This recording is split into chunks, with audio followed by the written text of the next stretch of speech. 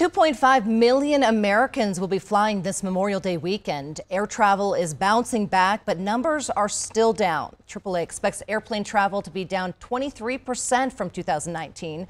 AAA is reminding passengers masks are still required in all airports and aboard all planes. So as we take an in-depth look at Denver International Airport, starting with passenger traffic, it continues to increase.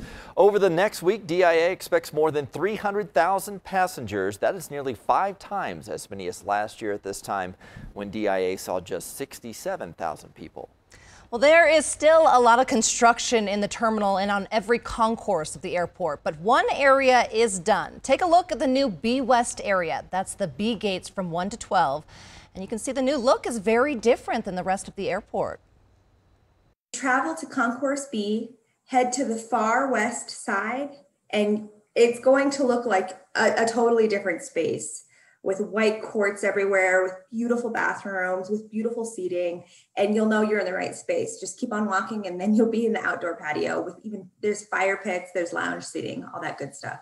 Outdoor area sure does look nice. The airport has opened its first outside seating area, and the outdoor patio is a great place to plane watch. There's even a pet relief area if your furry friend is flying with you. A layover. We have sifted through all the information for you, so here are some fast facts on the construction projects currently out at the airport. There's construction, of course, on Pena Boulevard, getting to the airport, so allow some extra time there and follow the signs.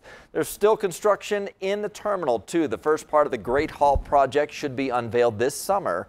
It includes new check-in kiosks and self-bag drops for both United and Southwest Airlines.